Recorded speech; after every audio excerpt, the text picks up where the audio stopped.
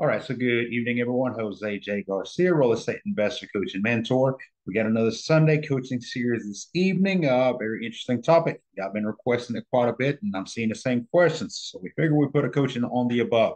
Stop stressing, stop overwhelming. It's definitely not going to help you out. So it is the time of the year. You know, everything with real estate tends to always be the whole location, location, location. You hear about it all the time. That's great. But we're talking about mobile homes. Mobile homes is not always location, location, location. As a matter of fact, typically never is. What it is, however, is timing. Right time, time, and time. You have 20 buyers today or this week does not mean 20 buyers are available next week. And some of you are seeing that in the above. But when you're talking about time and also with mobile homes, it's also the time of the year. So we are in the time of the year now where, yeah, most people don't have money. One thing to remind you when you're thinking about mobile homes, and we'll say this before we start the coaching call, they're affordability housing. A lot of investors are doing great rehabs. I'm seeing some of these. I don't want to share numbers with me because I know y'all are over slightly rehabbing them, and that's fine. You know what? If the numbers take out for you, then that's all that it matters. No deal is the same, no investment is the same. But I know that some of these investors sending me pictures, they're getting a little artistic, if you will. Again, if it checks out, the numbers look good for you, have at it. But when it's time to sell, that's when you really account for now what is my return on my investments. Not only that, but how quickly can I get my money back? Because if you're doing some type of extravagant rehab on it and it's going to take you 3 or 4 years to get your money back, you may be in some trouble. Affordability housing is what mobile homes are. It doesn't matter how you put them. Some people said, I know I was making a couple calls back and I was saying about the whole California.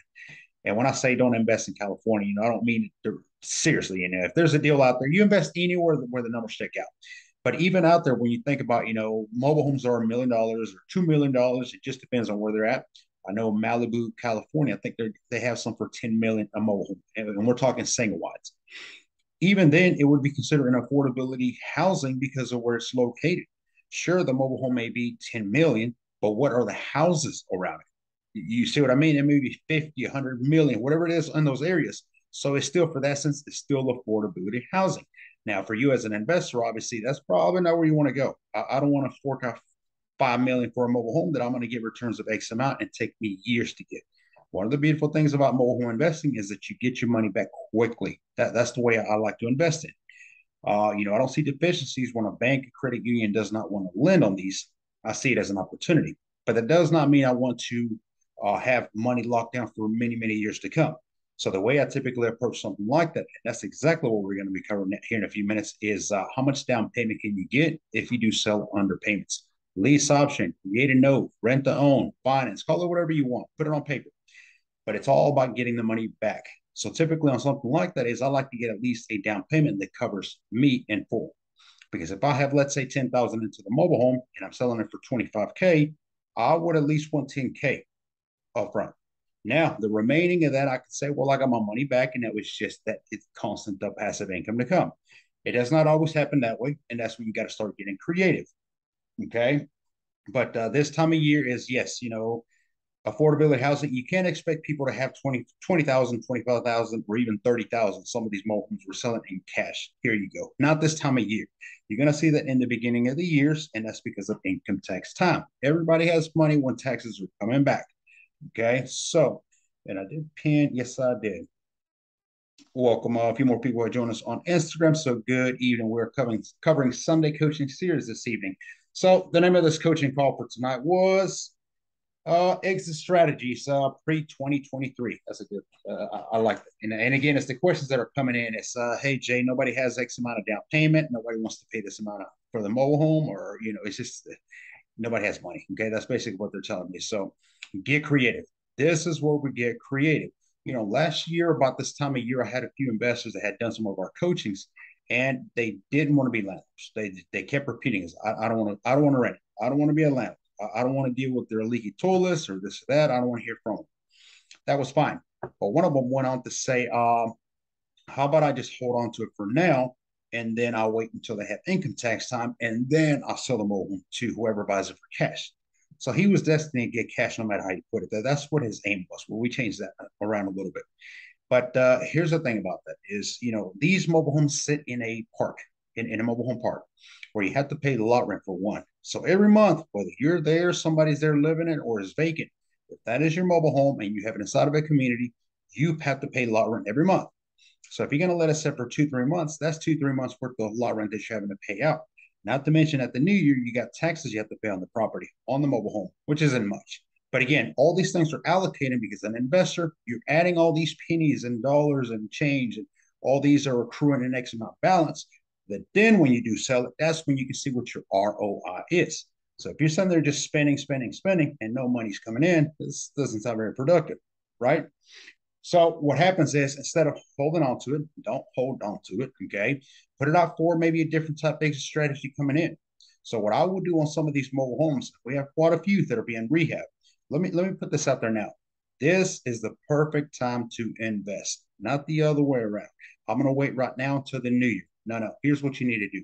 You need to rehab as many as you can, get as many as possible, and have them there ready for when the new year comes in. Because right around February is when we start seeing people with income. They start having to, I think some people even get money sooner than that. Now, I've seen some people last year, I think January is, so typically February to about Aprilish and some into May. That's about when you can see people have money. Okay. That's when you can really take to somebody having 20, 25,000 cash. People borrow from each other. So get it how you will. But what I would do on something like that is do a month to month. Now, everything needs to be in writing. Everything needs to be in paper, legalized documents. These are things that you can be in front of a judge, in front of court, and you don't want to show up with he said, she said, with handshake. That doesn't work. Put it in paper, put it in writing. We use DocuSign. That is a terrific system to use. I think we do pay a fee for that, but it more than pays itself. So what happens with that is, if I'm going to do a month to month, is I'm simply pushing them into the new year. So come 2023, I am prepped. And last year we had multiple investors say, wow, all those sold. I wish I would have had more. Would I, could I, should I? That's not a good way to live by. Okay. You should have prepped and you should have had them ready. Now, the one thing that we talk about all the time is don't limit your exit strategies. I know some of y'all don't want to deal as a landlord and you're pretty strong about that. That's fine. But you realize that you can be a landlord in a sense and have no responsibilities. Should you put it on paper? So let's say one of these mobile homes I'll take it on, and I'm going to do month to month. So what I'm going to do is I am going to bump up the numbers because I know they don't have a down payment. That's fine. That's already been addressed. They don't have a down payment.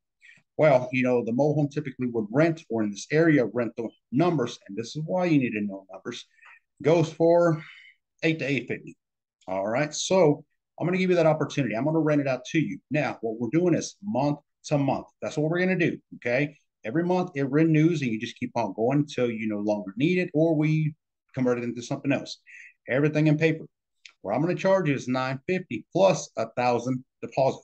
The deposit is refundable at the end of your term, whenever we decide on, if you return the property in conditions as such, presentability. There's going to be wear and tear. I get that. There is. But there's a fine line between wear and tear and holes in the wall. That's not wear and tear. Okay. So we're going to do that. Now, what I'm going to do is, let's say November is month number one. So then I get a deposit and I get first month. Then we go into December. I get the monthly, again, which is $950, $1,000, whatever you decide.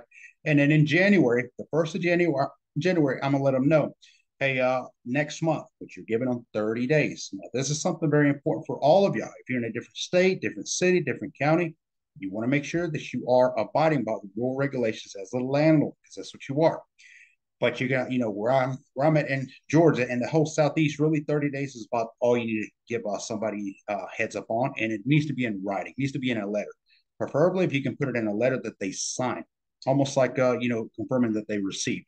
So what I'm going to do with that is January, I'm going to tell them, hey, in 30 days, I'm actually going to put this property, this mobile home for sale. So, I won't be able to renew your agreement again. But here's the thing. Now is a good opportunity for you, if you like, because again, I know that they're getting money. Money's coming around the corner. Now, it may not be February. It may be March, maybe. Some people get it a little bit later. But I'm going to toss that out there and say, instead of renting, as long as you rent, you're never going to own. So here's what I'm going to do for you, since you already live in the mobile home. I will put it out there on the market, but you have first dibs. But if you don't buy it or you decide to, then on February, I need you to evict property. That'll be the 30-day mark, and you won't owe again. And we'll give you your deposit at that point. 9 out of 10 people will buy. 9 out of 10 people don't buy because they don't have the money. They don't have a resource for it. But if income tax money is coming right around the corner and you're offering them the same amount that you're paying now, you can continue to pay it, but I will need a down payment because you're converting in that from a month-to-month rental into a lease option or into a note, into a finance, whatever creative financing you decide to do with them, put it in writing. Okay, put it in writing, and you just carry on with that. So come February or March, now they have 10,000. At minimum, they have a large down payment they can give you. There you go. 10,000 maybe covers everything you're into. You only had to wait a couple months, but you didn't waste any time. You started collecting money. Mobile homes, it's funny how they work with mobile homes. A lot of times we've seen is that, houses tear up. Mobile homes tear up just a little bit more, right? But there's something about when a mobile home is vacant that is just sitting, there is a natural wear and tear that happens. It is weird how that approach happens, but I would say you're better off having somebody there taking care of the mobile home. Not to mention, if there's leaks in the mobile home, you're letting it sit behind and you show up 2 months later to see it. Now you got a flooded house, not productive again, right? So let's see. Good evening. Good evening. Yes. How does one start investing with little no money? You don't need any money to start investing in mobile homes because you can come in as a bird dog or as a wholesaler. When you're a wholesaler, all you do is put it on a contract agreement and you reassign the agreements and you make profits in between. I'll call it getting paid for your time. So that's Eduardo, that's a good question. So, and I think we do have a couple coachings on that on YouTube, so you can check that out as well. Prim is an investor partner. Always happy to have you here, sir. Let's see. I think I had one more. Dawn, good evening. Good evening. Yes. So let me keep going. All right, let's keep going. And then don't forget at the end of this, I'll have questions that y'all can ask as well. We'll open up the floor. I know on Instagram you can't unmute yourself, but you can wave or drop a comment. So let's keep going on this. So that's one of exit strategies that we're thinking about. Now, it depends also on what the park. That's another thing. If the park does not allow subleasing, you might be limited to. But that's where you have to come in and you have to build a relationship. The hardest investment ever, it doesn't matter how you put it, is always number one.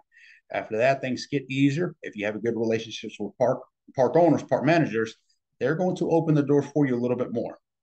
These parks where we have Section 8, where we have veteran assistance housings, where we have Airbnb, they didn't care for us to do subleasing, period, when we first started. They would say, well, if you buy it and you fix it up, you need to sell it. You can finance them if you want, that's fine, but I want to see a true note being created. That's the only way we'll allow you to invest. Today, I'm doing Airbnbs. I'm doing Section 8s. I'm doing veteran assistance. And comes 2023, January 1st, we're introducing 3 new exit strategies. One of them being for elderly. We're trying to provide more and more housing in need. And one of those is elderly people needing to get to certain facilities, medicals, attention, that sort of thing, where they're having to travel 3 to 4 or 5 hours to get there. If we can provide housing to them, there's a good need for that as well. So just one of many, but Airbnb is a great, I would say Airbnb is a good one, definitely, because here's the thing with Airbnb. If you fully furnish, okay, I'll get to that question in a minute. I don't see anybody spinning on Zoom trying to get in, so I just got a message on here. So I don't see anybody in the waiting room. So, what was my train of thought here? This is what happens when I drop chats on Zoom. Okay, Airbnbs. If you fully furnish, somebody asked, why do you not put the stoves or fridges in mobile homes, even as rentals? Because people steal them. That's why. Back when I was doing nothing but rentals, it's like when they would vacate, even in good terms, they would vacate the home, or especially if we had to evict them, the stove, the fridge, they would come out missing, and nobody knew where they went. It was like one mysterious thing would happen. Just somebody came in and took them. So we said, fine. So we said no more appliances and rentals. They have to provide their own. But on the rent to owns or the lease options, we'll go ahead and keep doing them. Well, you have to rehab these mobile homes to a certain standard. So if they're rentals, you're going to give it almost, I don't want to say poorly, but you're going to give it the lowest rehab. If you're going to start doing lease options, notes, you're going to step up your rehab a little bit more.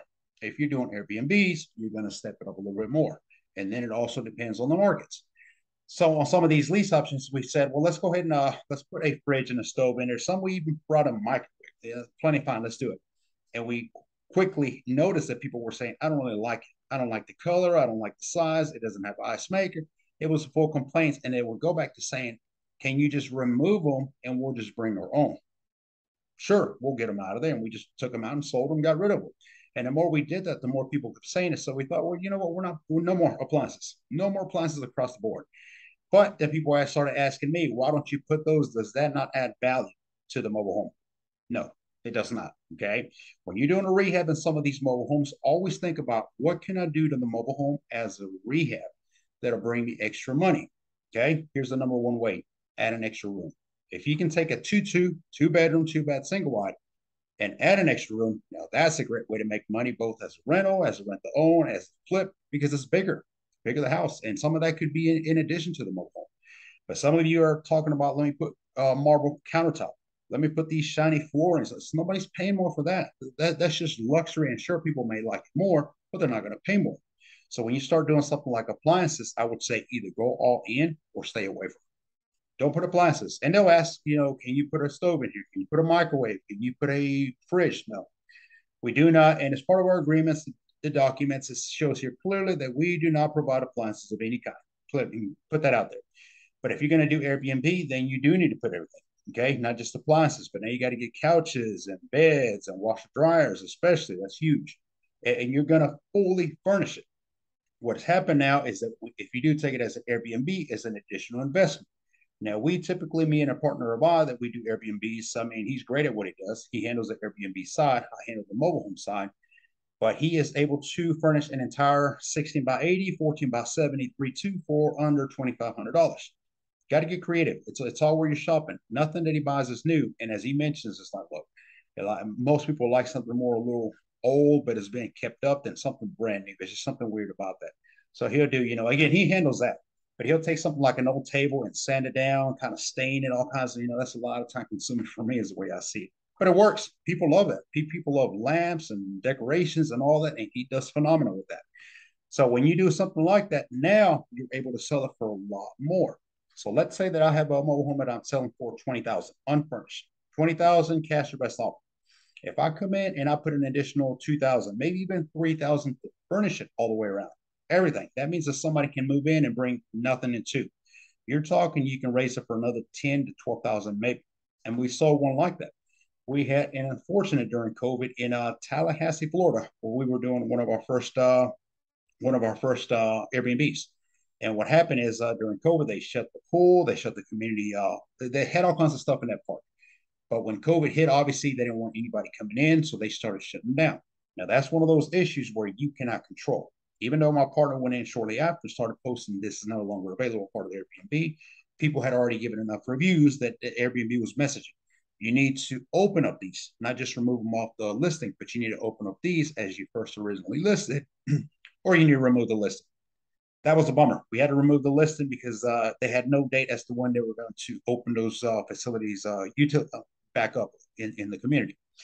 But my partner, being that he knows the market as well, we were able to sell that mobile home for almost 15,000 more than we would have if it wasn't furnished. Okay, so things like that happen again. It's always about getting creative. I like Airbnb because if something breaks inside the mobile home, a TV, a bed, a couch, Airbnb replaces it. You do have to replace things as in the home, obviously, if there's a leak or something like that isn't working. But again, all you're doing is getting these creative ways to rent the home for 2-3 months. And who knows? Some of you start out that way and say, well, I'll go ahead and do the Airbnb for now. But come February, I'm done with it. I'm going to go ahead and sell it. But you start seeing that revenue and suddenly, oh, this actually makes pretty good money. You start getting used to it and you learn the system and realize this can actually make you good profit versus if I just sell it, even if I finance it, there's an end date. Why be in a rush? If you got something like Airbnb or month-to-month rentals, and on there, especially the month-to-month, you specify that you will not do any repairs. That's part of the agreement. You're willing to lower the number or whatever number you set on if they agree to fix anything that needs repairs.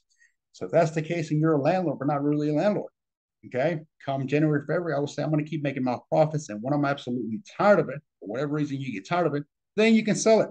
Now you made a year, maybe 2 years worth of Airbnb money or month-to-month money, right?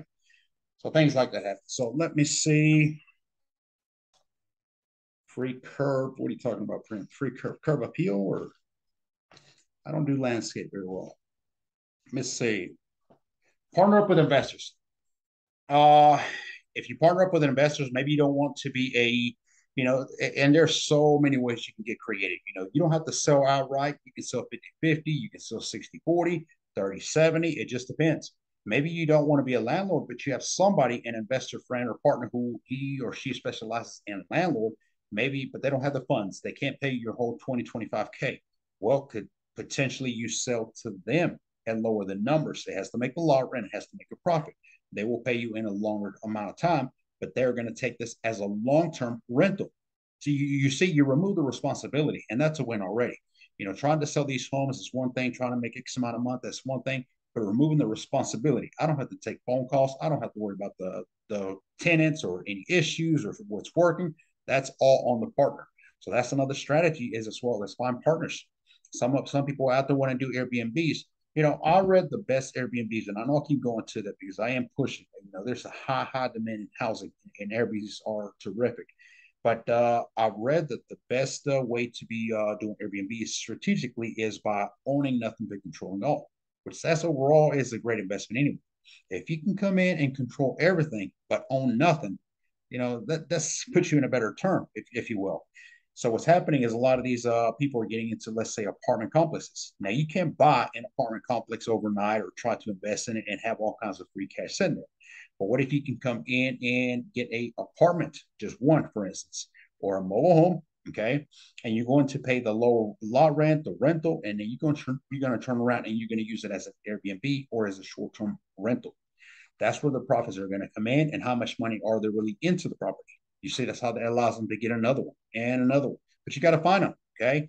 We have sources, websites. We have certain social medias that we bless on this. You're gonna have to come into more coaches for us to get into that, or definitely request some of those calls so we can cover that as well. Let's see. All right, we're down to 8:23. Time flies. I got one more. Okay, definitely put it in paper. I cannot stress that enough. A lot of investors are the one mistake that you can make, and I do want to cover that for y'all. As a tenant to be, I will give you X amount of money now, but I will give you the remaining like down payment. So let's say you're going to do a lease option with them and you're requiring, okay, require, know the definition of that. It's a requirement for you to be able to get into the property with a 3,000 or 4,000, 5,000, whatever you decide, down payment. That is mandatory. Now think of yourself if you were going out to buy a vehicle and there was a requirement for you to buy with X amount of down payment. What if you didn't have 3,000? What if you only had 1,500? Would the dealership say, "Oh, okay, that's fine. Go ahead and take the car"? No, they would say the requirement here clearly listed it has to be 3,000 in full paid down payment. Well, the same has to apply for you as a landlord, as a selling of these properties. Is if they can't meet that. Now, one thing I will say is, okay, I'll take the 1,500 now, and I'll wait. How much time do you need? I can have it in 2 weeks. I will wait for 2 weeks on that for you to come up with the money, but you cannot move in until you have that money. One thing of issue that we've had many times, and I see this repeatedly, is they'll get the same story that I just gave you. Okay. And they'll say, well, go ahead and move in, and in 2 weeks, you give me the money. Something happens in there where they don't come up with money. None. They don't come up with any of the money. Well, my kid was sick. My car broke down. I had a flat tire. The sun didn't shine. The sun didn't shine very good today. I mean, it's just a list of excuse. And bottom line is the remaining of the balance that was due for the down payment, they can't come up with it. Now they start talking about they'll pay you weekly or bi-weekly, and now if you want to get rid of them, it's not as simple as terminating the agreement. Now you have to go through a true eviction process. So look, I'm trying to get y'all to look out for all the above because things happen. So put everything in writing, put everything in paperwork. Do use DocuSign, use whatever secure system you like, but definitely use something so that you don't get yourself in some illegal issue. All right. Let me announce a couple of things that are coming up, and then I'll take some questions. Y'all can go ahead and drop them on the chat here on Instagram if you like. I'll answer the above. Open chat at this point. Questions. It does not have to be with this topic. So, but November 30th, it is set as of now. So that is a call that I have been pushing myself. And that is because of how many realtors, brokers, investors call me. Jay, I want to buy a mobile home, but it has no title. I had a realtor call me where he was not able to do a closing because they could not get a title into the closing table on time. I asked them how much time did they had, and we were working on it for about 4 months. 4 months, she couldn't come up with a title. My goodness. So it is a lack of education, and that's fine. There's a lot of things, a lot of hoops to jump many times to get to some of these things. A lot of these city officials, they don't like mobile homes. That's a granted. Fine. We can make peace with that one. But I want to do a virtual. Okay. I'm not even going to ask you to leave your house. It's going to be virtual. Get on the computer and learn. And it's going to be about a 2 to 2.5 hour virtual coaching on how to solve title issues, liens, how to get bonds, how to verify bins inside the house, outside the house. A lot of these closings that are not happening, they will be able to happen if we can get you a title. A lot of these lenders, if they do loan, credit unions, banks, even hard money, private money, they're not going to lend you on the mobile home you're buying with the bill of sale and hoping to get a title. They're going to say, bring me a title and then we'll see. And quickly into that, so part of that reason is because if you are borrowing from a, let's say, hard or private money lender, is the title typically needs to be transferred into your name and their name, which means that both of y'all have equal rights to it, 50-50. So if you don't have a title, it's not happening. We're going to solve that issue for you. Okay. No more closings gone undone is the way I was going to put it on there. But you see all these events, all these coaches, and it's all about save you money, save you thousands, make you thousands. I would say this is one of those events that really truly will make you thousands and will save you. That one closing that this realtor wasn't able to do, that could have been thousands of dollars they would have made, but they could not because they didn't have a title. Okay. Don't look at anything you invest in, by the way, as to how much it's going to cost you. That's mistake number one. The best investment you can ever make is in yourself. Nobody can take that away from you. Education. And if you can learn how to get titles, bond titles, and do band verifications, you can be a real true problem solver, not just for yourself. But what about getting deals? What about having somebody to reach out to you and you solve their problems for a pay? See what I'm saying? I was making a video earlier, and one of the things I mentioned was, a lot of these park owners, park managers may not need for a investor in the parks. They're quick to say, no, we don't need you. But if you can be a problem solver, asking them, what about these three mobile homes sitting here? I see no activities happening. They may say, well, there's title issues with those, so we're just not bothering with those. Well, what if I could solve the title issues on these mobile homes and then therefore we can invest in them? Would you accept that? They can't charge you for something that doesn't belong to them or something that has issues with the titles. That means 3 free mobile homes for you. That's how that works. That's how we get so many of these mobile homes into our inventory as well. So yes, I will be teaching all the above. That is November 30th. November 30th. That is a Wednesday. Wednesday, I believe it's 7 p.m. EST time. So that is not a call you want to miss. Again, if you're worried about how much it's going to cost, probably not for you. That's how I'll leave that one alone.